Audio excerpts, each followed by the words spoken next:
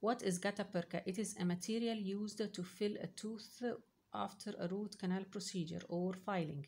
It is a plastic or a rubber-like substance that is used as a permanent filling in root canals.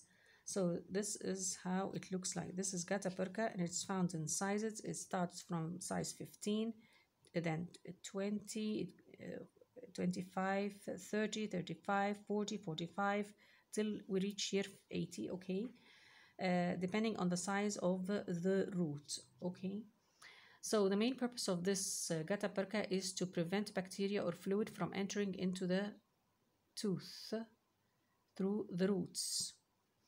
So what do? We start, first of all, we remove the pulp.